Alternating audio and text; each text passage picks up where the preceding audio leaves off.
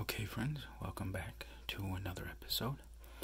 Today we have ELLE magazine, October of 2022, and the cover is Giselle. So let's get started. Okay, what I neglected to tell you, that we've seen this image before, but what I neglected to tell you was in the background is Claude Monet's Water Lilies, and I believe this is the one at MoMA. I could be wrong, but it looks like MoMA, but it's for sure it's Monet's Water Lilies. It was a variation on a theme, so it's kind of like Van Gogh's bedroom at Auvers, right? There were three, so he had a lot. Van Gogh had a lot of variations on themes too. Okay, we saw this one already. Okay, I had to laugh when they did. This is the law of unintended consequences, because here, I'm actually laughing. And look at this woman. She looks like a vampire, right? With the slicked back hair, right? She kind of has some Eastern European features, and it takes on the appearance of a cape. So you can just picture her saying, "I want to bite your neck." I'm sorry, I couldn't resist.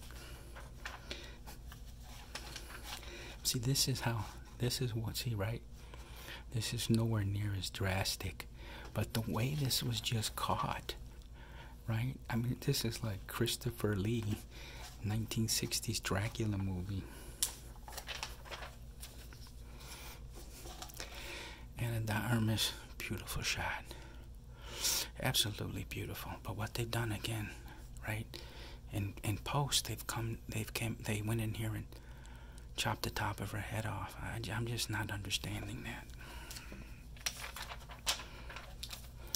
This is one of the Baldwins, right? Haley is one of the Alec Baldwin and Stephen and Billy. She's the daughter of one of the Baldwins, and she married Justin Bieber, so now she's known as Haley Bieber. But it's a nice shot. And Saint Laurent, we talk about, these advertisers, they go through these periods. It's kind of like a sine wave, right, where it's crest trough. But I mean by that, it's good photography, good designs, horrible photography, horrible designs. And they ride these. It's really cyclical in some of these companies. And Saint Laurent and Valentino come to mind. These are companies who are really bad at this cyclical nature of advertising, right? Whereas like Ralph Lauren is always just wonderful, and there are companies that are always bad. There are companies that are always good, but Saint Laurent is this sine wave where they go through these cycles. And here I've seen them lately. They're in a cycle of good creativity, good designs, good photography. Now here, there have been charges over the years of racism in the fashion industry, and I just cannot believe Prada, right? So let's say Prada, they contract this out to an advertising agency, right? So they have an advertising agency do these shoots, whether it's chosen directly by Prada or through the advertising agency, it doesn't matter. But my point is, look at what they've done here to this woman of color. They put these gorilla. Now this is clearly supposed to be gorilla hair on a black woman, right? That's about as racist as you can get. And I'm sure this model was very uncomfortable putting this on for the shoot. But she might have a family to support, right? She has bills to pay like we all do. So she probably thought, I am not cool with this at all. But my light bill is due or whatever, right? She's just human. But look what they've done to her. Put these gorilla accessories on her. That is absolutely racist. And Prada should be absolutely ashamed of itself for doing that. Okay, we have Dolce & Gabbana. Dolce & Gabbana always shoot on location in Italy. And here we have, this is Vienna. This is Piazza San Marco, or St. Mark's Plaza, like an English translation. But it's Venice, and it's beautiful. Look at that location. Can you imagine being a photographer and having the honor of shooting not only in Italy, but at Piazza San Marco. Wow, that's the dream of a lifetime, to be able to shoot there, and not only that, to shoot Sharon Stone. What an honor.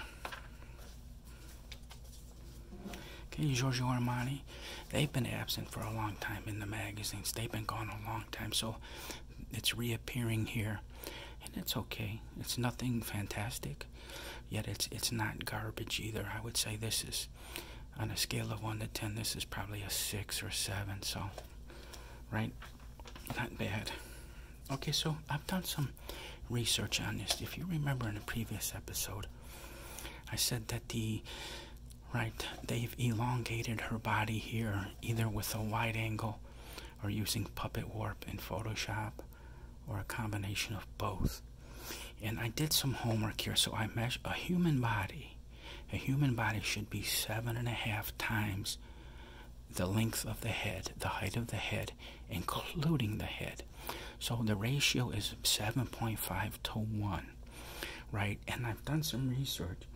And when artists used to paint kings and queens, monarchs, nobility, they would make the ratio 8 to 1. So it wasn't a lot, but they increased the length from 7.5 to 1 to 8 to 1 to make it more regal. And the ratio lengthens to 8.5 to 1 for gods. So if somebody wanted to portray a god, the body would be 8.5 times the height of the head. So we have 7.5, which is normal, 8 for monarchs, and 8.5 for gods. I measured this. The ratio is 8.3. So they've gone into puppet warp, and they have literally, not figuratively, she's now between a monarch and a god at 8.3. So this is just stupid. I mean, she's a good-looking model. She's a wonderful model. But really, you're going to take her from 7.5 to 1 to 8.3 to 1 and turn her into a god? That's just stupid. Stupid. Okay, so we have Zoe Kravitz here, and she's a lot like Miley. She's done a lot of these small tattoos all over her body, and it just has a very dirty, unclean appearance, right? So that's why I always advise young women, if they're thinking about becoming a model, please never tattoo your body, because that's right, you're gonna be denied work. You know, she's a celebrity and Miley's a celebrity, but I mean, a girl going to a modeling agency or trying to get work as a model, they might be shut out with these tattoos. And again, it's just dirty. It doesn't look clean. Okay, Cartier here, still tone deaf after all these years, still running this. Right, this kind of, you know, it's a very mild Nazi theme, right? They're still running it, which is, to me, unbelievable. This really works. I like this image on the left. She's got just a very natural, clean appearance, right?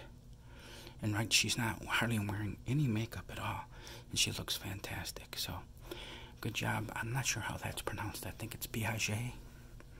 Not really sure, but anyways, it looks good. Okay, so this is kind of cool. This is one of the first, I'm going to do like a forensics, right? Forensics on these photos. So this here has the telltale sign of either an indie filter, right? Kind of this dark appearance, and you can tell how dark this is. So this is either they've choked out too much light with an indie filter, or if this is usually EV15, an outdoor scene like this by a swimming pool with some concrete, you're looking at about EV15. And what the photographer has done, and a way to make this sky real dark, Camilla Akrens does this in some of her work. You set the strobe for one stop hotter than ambient light. So you set the strobe at EV16, right? And then you set your camera at EV16. So what happens is the model appears correctly exposed, but you take everything else in the background and you make it really dark, right? You can tell this. So either this is an indie filter and it's choked out a little bit too much light, or you have EV15 and they've set the strobe and the camera to sync with each other at EV16, and it's taken the background really dark. So if you're interested in achieving this effect, that's how you do it. And this is also, by the way, Kendall Jenner for Jimmy Choo. Okay, this is nice. We talk about gas a lot here, right? So this is beautiful. If you notice this kind of desert sand and all this brown and green, right? And you have some orange. These are all related. And the clothing is all brown and a desert sand and brown. Now, the only thing that's really not matching is this black bag, but we can give that a pass. Black is somewhat neutral. But you see here how the stylist, whoever styled these models, right, and the photographer, they chose a set, an outdoor location to match the clothing. But here on the left, they kind of botched it a little bit because it's still kind of this villa or wherever they are. And they wanted to go with blues, which is not an earth tone, right? Blue is not an earth tone. So what they did is they said, oh my gosh, we got to find some blue to tie this in because the blue in these browns are not agreeing. So they found this one little area of this villa or hotel or whatever it is. It's got some blue tile. And they thought, well, we're going to tie this together. We're going to make this work. But it really doesn't. So these blues, it does match the tile, but it really doesn't match with the overall browns of the location. So, I mean, I give them credit for attempting to tie in these blues, but they should have just omitted these outfits altogether and said, nope, it's not a good match. Let's just do away with the blues. We'll go with some browns, go with some earth tones to try to blend this in. So they made a mistake by trying to force that, right? They tried to force a square peg into a round hole, and it didn't work. These are beautiful, right? The models are absolutely top shelf, as I've always said about Paul Marciano and Guess. Top of the line models, and you can tell the earth tones, like the browns, right? All these colors, the wicker chair, there's this tile, the background. All these are agreeing. All these colors are in agreement. So, excellent job. This is excellent, and this one here is, I think they should have rethought that, maybe not included it in the publication. Okay, this here is kind of a faux pas too, because right when you go to the beach, if you take a bag, you generally take a cotton bag, right? Something that if it gets wet, it can just air dry. Now, if they wanted to shoot this, they shouldn't have chosen a beach location. If they wanted to shoot this leather bag, shoot it in Midtown Manhattan. Kind of treat it like a business case or a carry-all. It doesn't have to be for business. But my point is, this bag would have been much more at home being shot in Midtown Manhattan than on a beach. Because again, you're going to take a cotton. You're going to take something you don't mind getting wet. If it gets wet, it's not a big deal. Getting this wet, that's a big deal. Okay, here, this is cool. This is like a display, almost like in a museum or something. And they've got all this shag, this kind of pinkish shag, which is really working. But this right here, this I told, right, I've said this before. If there's one thing they screw up, these stylists, you know, the fashion editors or stylists, whichever you want to call it, the people who are in charge of dressing the model, you can sometimes call them fashion editor, or you can call them a stylist. So whoever styled this model, whoever chose this shoe, this is ridiculous. This is horrible. And they do this a lot. They use these ridiculous shoes, and I don't understand why. So here, this looks like another Venice scene, Venice, Italy, right? Banana Republic. But the thing here, that they've done the same thing. This black does not look right amongst all this brown. So I'm sure that I would think they make some clothing in brown leather, right? Not only just black, but brown. So what they should have done, the stylist should have put this model in brown leather, and it would have agreed much more, right, in this setting. So I think it was a mistake choosing the black leather. Here I included this, only Bianca Jagger, only because of Studio 54. I'm just fascinated with Studio 54. I don't know, like, what I do sometimes is I go down these rabbit holes, right?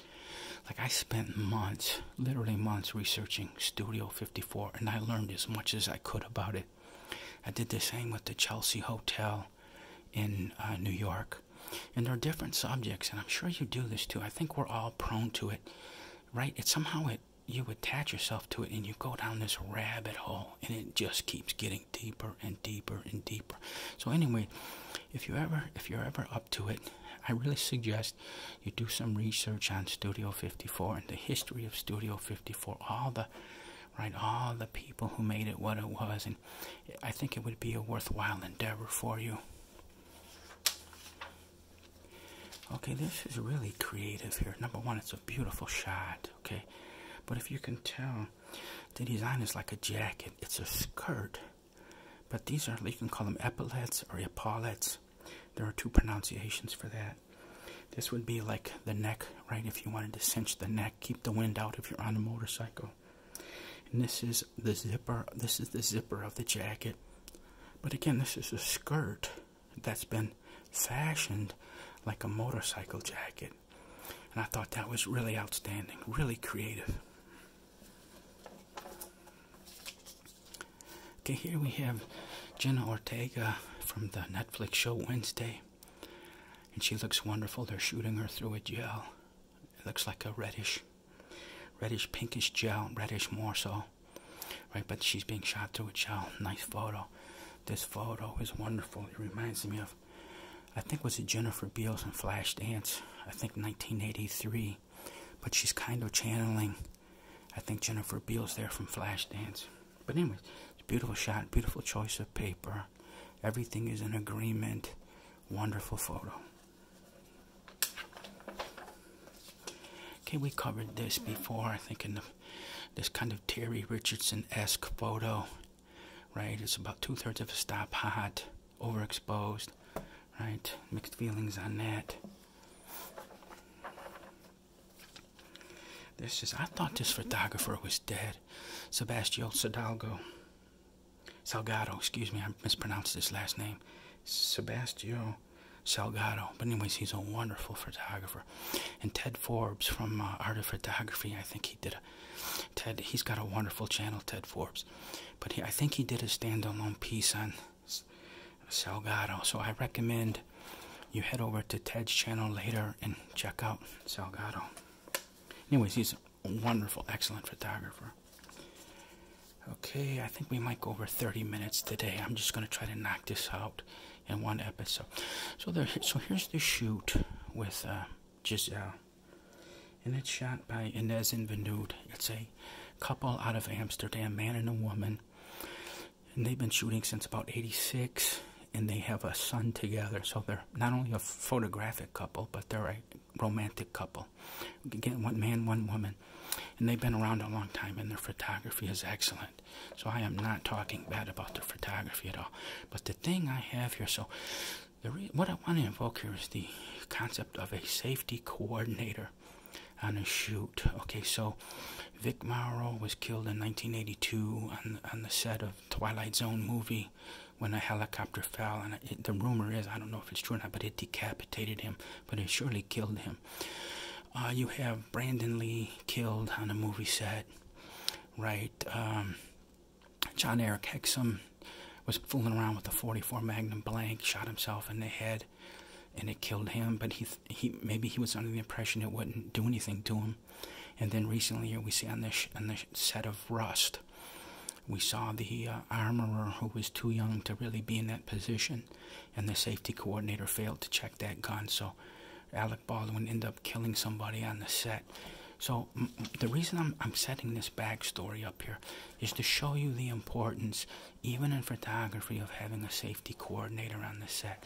So here you have a 60s or 1960s, 1970s Harley, and the kickstand was such that the bike had an extreme lean to it. Now modern motorcycles don't lean so much. They're kind of right. They kind of are upright, but just enough, right, that they can rest their weight on the kickstand. But back in these times, it was in really extreme lean.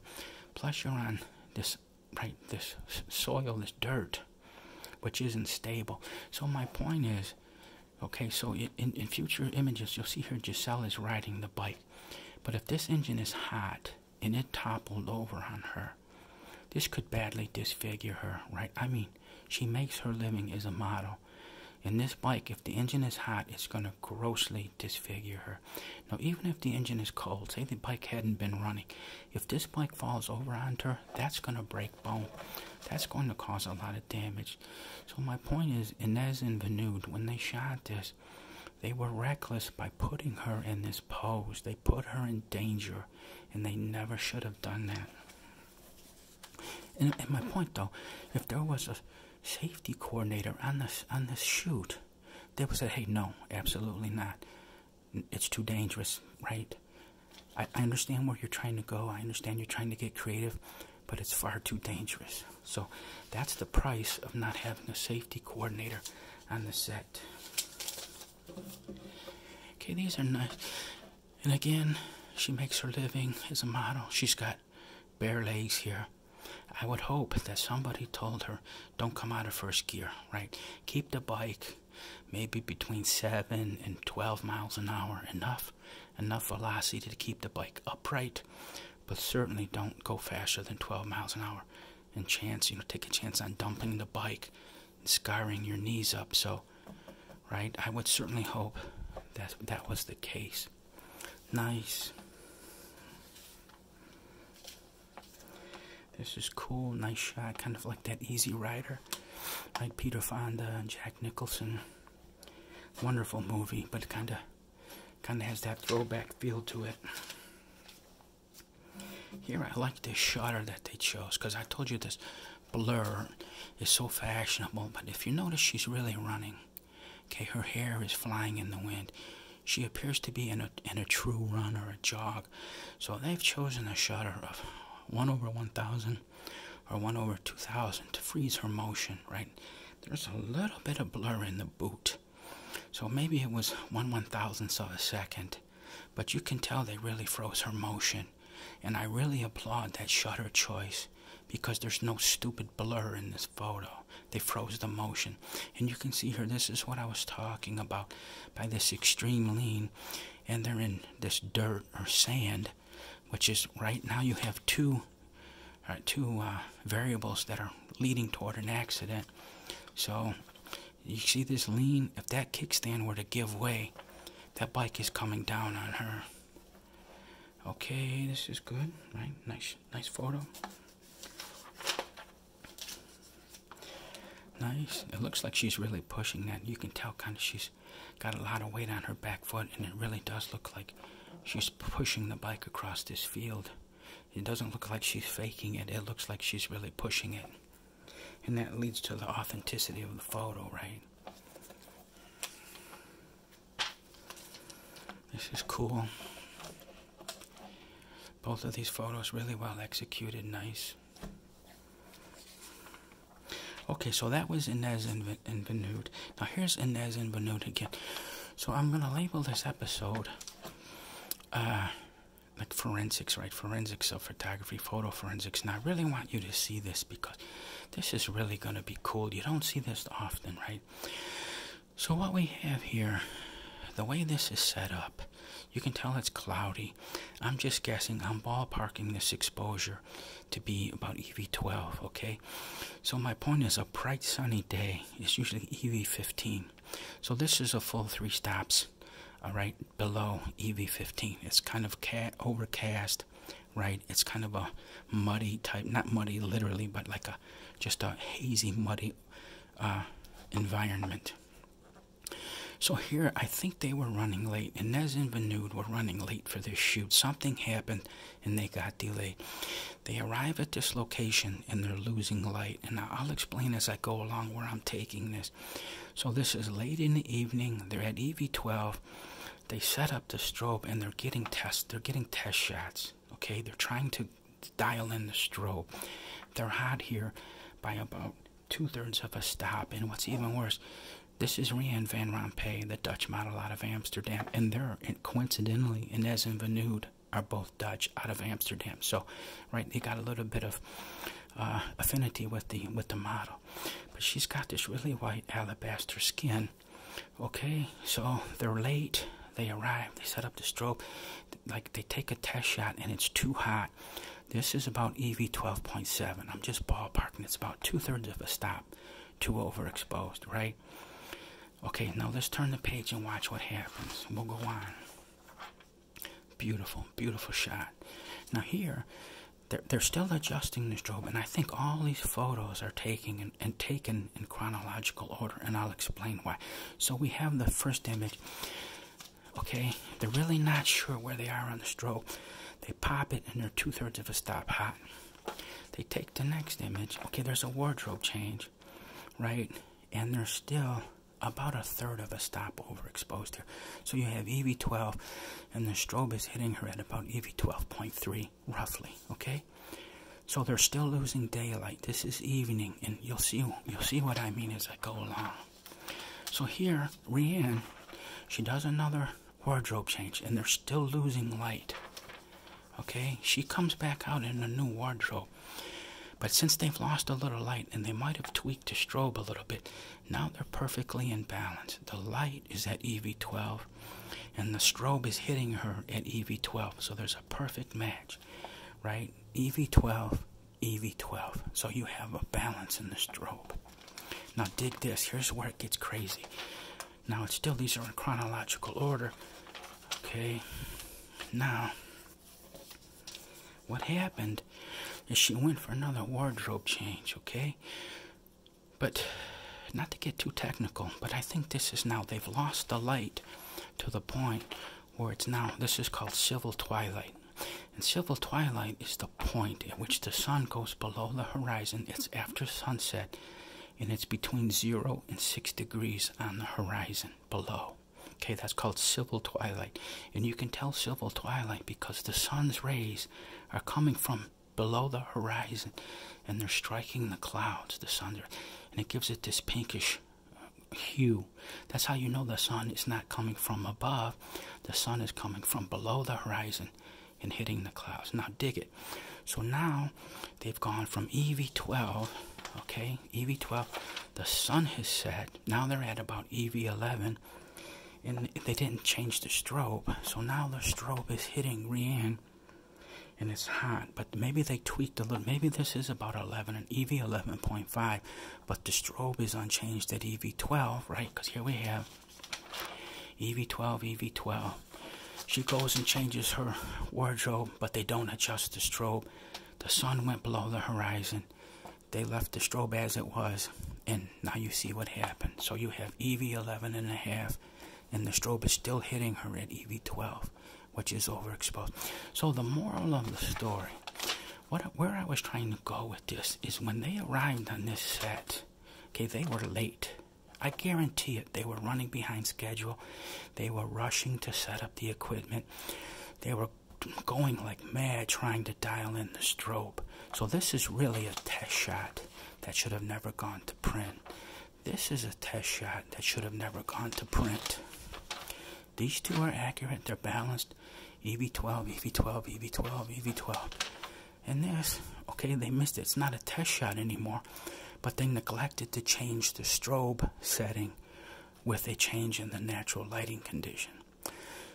So, again, the moral of the story is arrive on time and never fight this light. You never want to shoot in the evening because this is what you'll be doing. You'll be chasing that strobe, constantly popping your light meter, right? Taking a light reading ambient, taking a light reading with the strobe popping and hitting your model, and you're going to be constantly trying to change the strobe setting to match ambient. And it's a fight not worth fighting. It's just, oh, that's horrible. I've done it before, and it's just miserable. So the moral of the story, don't be late. Okay, this is Inez and Vinoodh again. Same stylist, Alex White. But see, here they're in a studio. They don't have to fight ambient. They're just using a strobe in a studio, right? Beautiful photo, beautiful photo. And I want you to see how good of a job she's doing as a model, right? Because she's, right, you always want to create angles as a model, right? And here she's using her arm, right? And you can almost tell, right, the angle here. Let me get this piece of paper. the angle created here is kind of similar to this leg. So she's creating symmetry, right? She's creating agreement in the same here. Look at the angle in the bottom of the skirt and then in the top of the skirt, right? There's parallelism here. There's parallelism here. So she's doing a wonderful job as a model. And again, the way you get this is you take a ton of photos, right? Take 30 or 40 and you go through, and this is what you're trying to find. You're trying to find this parallelism. Pop this 30 or 40 times, 50 times, have her do different poses. And right when you're done, you go in and look at all the images and you're looking for this parallelism. Both of these are wonderful. Excellent photography by Inez and Vinoodh. And that does it. So, wow, how do you like that? 30 minutes. It turned out just right. Okay. So I hope you enjoyed those, right? The Kendall Jenner at that swimming pool, right, with the ND filter, right? There's a little bit of forensics there trying to break down that image on you know, its technical aspects. And the same with Inez and Vinoodh out there with Rianne Van Rompaey. And again, I'm going to say it again. I know I'm repeating myself badly, but you never arrive late at near sunset, because the light is changing so quickly. It's impossible to keep up with that light. It's really literally impossible, because that light is changing so quickly. You just can't change the strobe fast enough to keep up with the lighting conditions, okay? So, and that's why you have to arrive on time to avoid that situation, okay? I hope you enjoyed this episode. If so, please give me a thumbs up, and I will see you in the next video. Thank you.